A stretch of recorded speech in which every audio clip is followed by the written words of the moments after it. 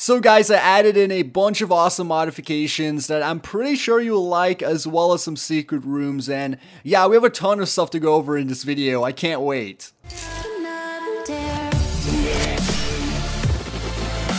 Hey, what's up guys? My name is Damien and welcome back to another episode of our Let's Build series where we try to build our own Minecraft modern house with awesome redstone creations. Now guys, in today's episode, I'll be doing a lot of cool things that you guys have suggested on the last video, so let's get started. Now first things first, I added in the furniture mod as someone suggested this and I thought it was a great idea since I can barely build, so this is gonna help me out a lot. Now the furniture mod adds in a ton of awesome furnitures like washing machines and freaking stoves and sinks and all that stuff that I could not build. So let's go ahead and try to modify our crappy bathroom that we made in the last episode.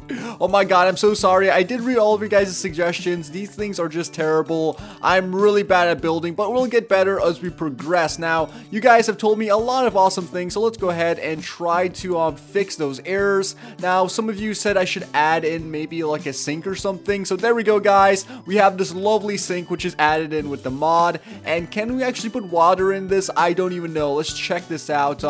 Right click with a water bucket, and yes guys, look at that, we have water in our sink, and we also have like these random things on the side. Now I believe we could add cabinets over here. I'm not sure how that looks, but I guess it looks better than the last time. And of course these cabinets do work, so we can put whatever we want in there. And also some of you said to put the trap door on the top by the glowstone, and also to replace that glowstone with sea lanterns. So let's go ahead and grab some sea lanterns as well as trap doors and replace that and see how it looks. Okay guys, so let's go ahead and just do this real quick. So there we go, our sea lanterns. Now one thing I just found out is that you can't actually place trap doors on sea lanterns, so I'll try to do this another way. So basically, let's go ahead and just try to place quartz here first, then place the wooden trap doors. There we go, and then maybe break it out from the back. I'm not sure if this is gonna work, but let's try it. So apparently, yep, that does not work. So I think my only option is to choose which design I want to go with, and a trapdoor with the glowstone I think looks better than the sea lanterns, mainly because it has a little bit of contrast. And actually, let's try out the entire thing because I'm not really too sure about this. There we go, and I guess it looks good. I'm not sure. You guys have to tell me what you think, but it's definitely an improvement from the last setup that we had.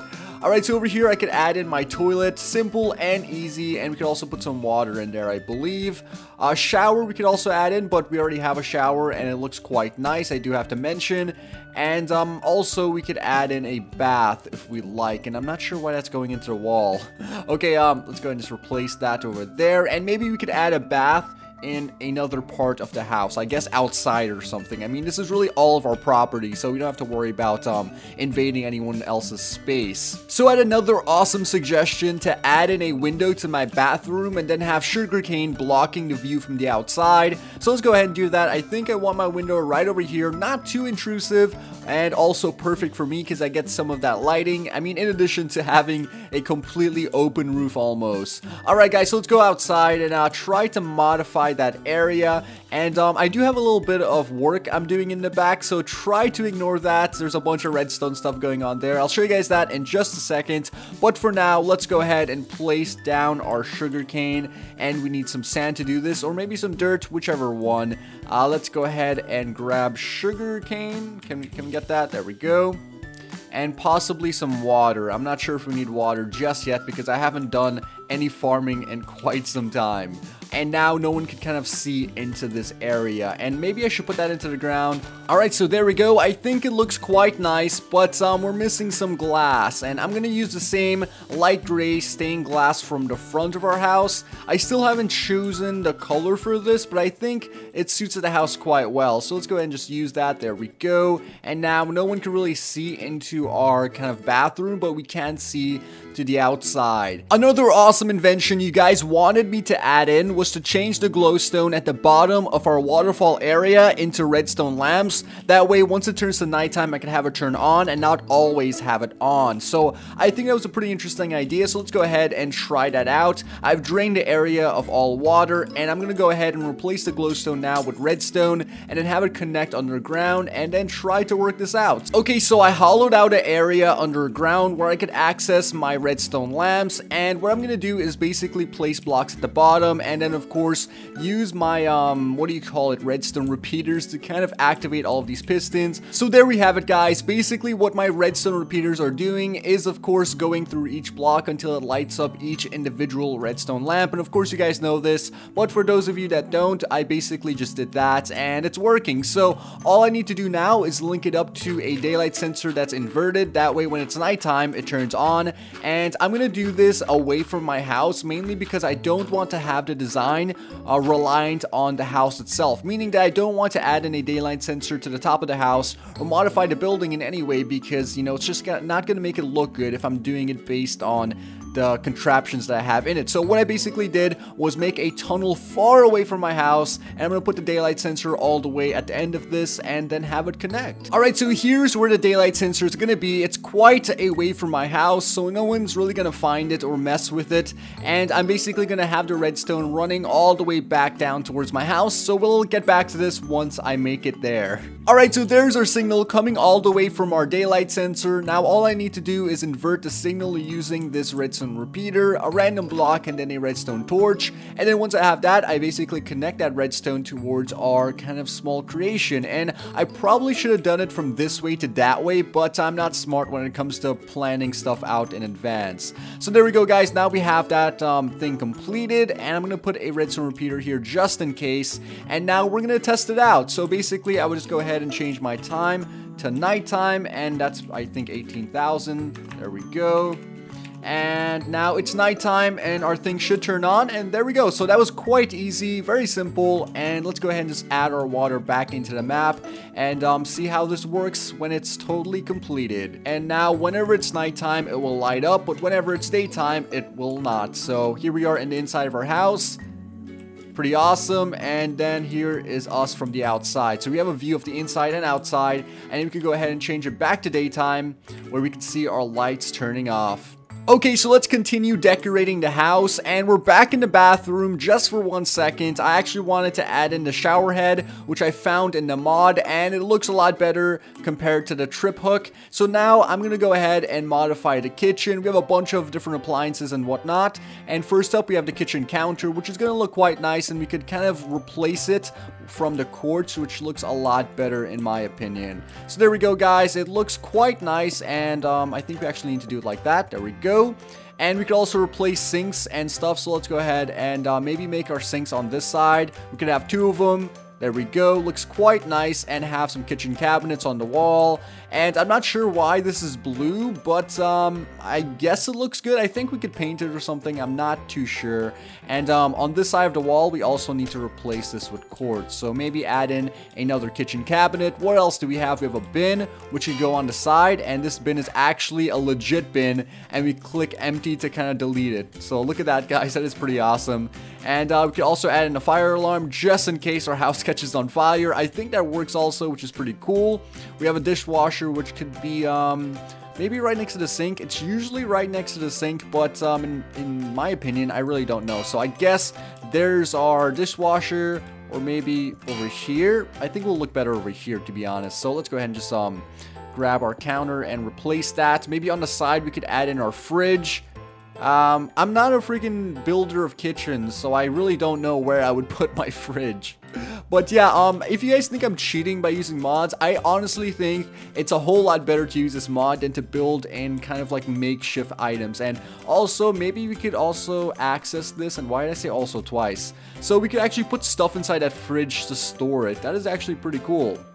Alright, so what else do we have? I think we have some other appliances, which includes maybe like a microwave, there we go, as well as a toaster. So let's go ahead and just grab that and place our microwave in the corner, and maybe the toaster on the other side. We need to place a toaster where the toast is not going to get wet from the sink water, which I guess should be right next to the microwave. So the last thing we're going to do, guys, is add in our redstone creation. Today's redstone creation is our hidden staircase, which is going to lead to an underground secret room. And this is going to be a simple spiral staircase. And I'm going to go ahead and just punch out the blocks. I already have my area set up, and this area is right over here. I would just basically just break all of these blocks and expose the area. And this area is actually 4 by 6 by 4, and basically it's like, you know, 4 this way, 6 that way, and then 4 up. And then the top block is going to be the block that we are kind of blending the staircase into.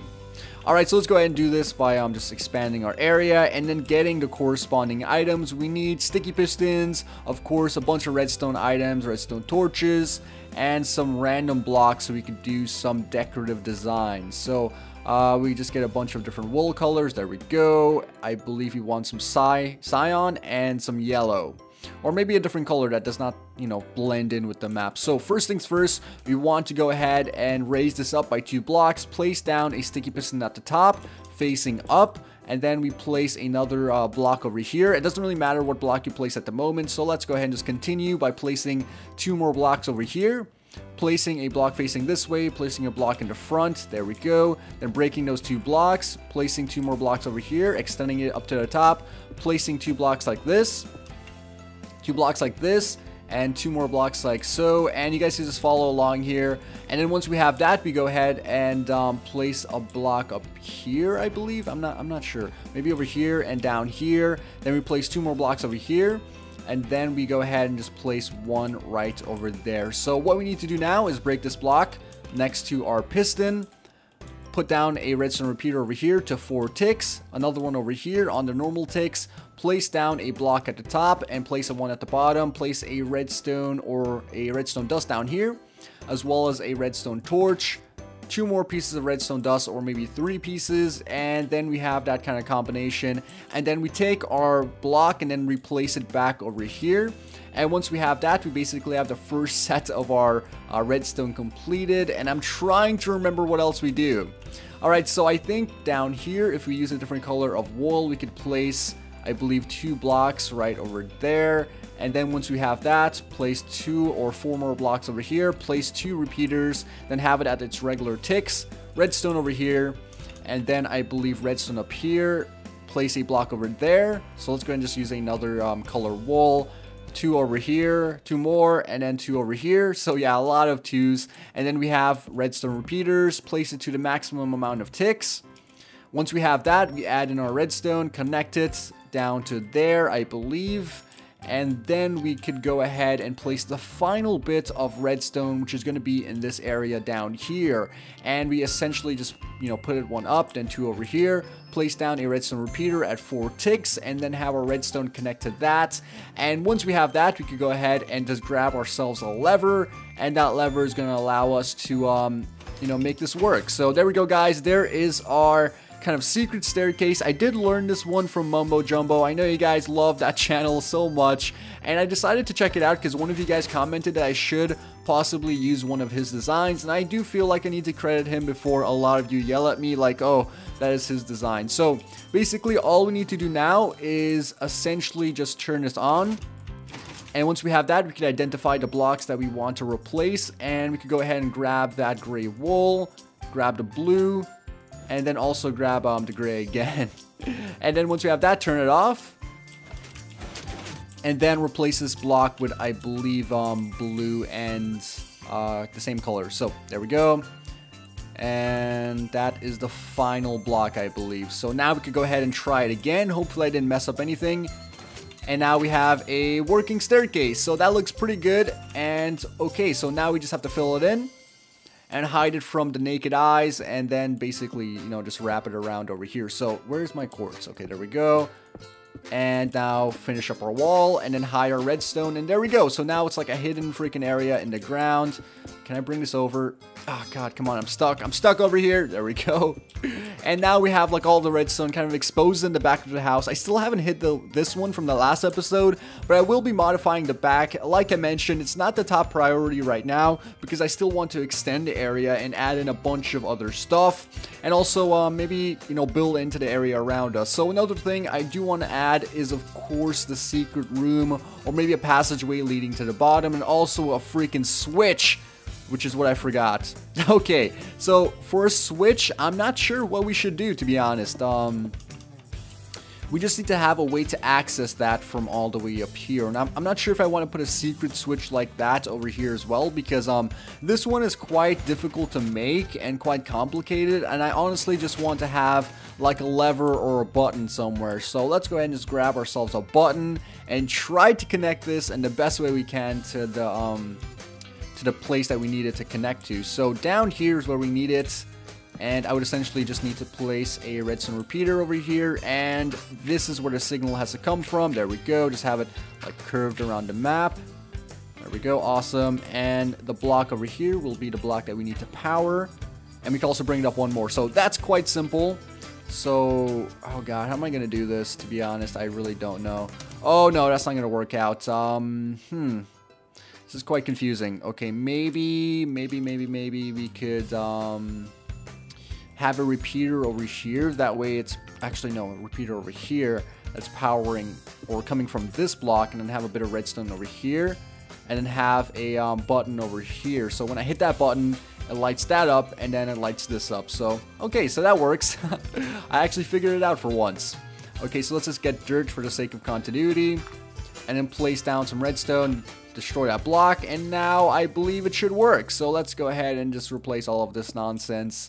There we go, and hopefully everything goes according to plan. And we actually need a block up here, as well as possibly a whole bunch of blocks over here to complete our room. And once we have that, we can make a staircase that's kind of going down into wherever we want. So, oh god, is there redstone over there?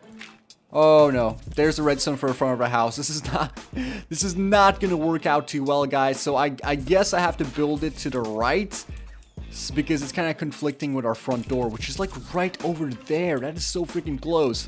Okay, so I guess we'll go maybe to our left, or maybe to our right, or maybe underground, because I mean, there's a lot of redstone at the top of the map already. But basically, there's our hidden staircase. We now hit that button, and there we go. I guess that did not work. Let's try it again.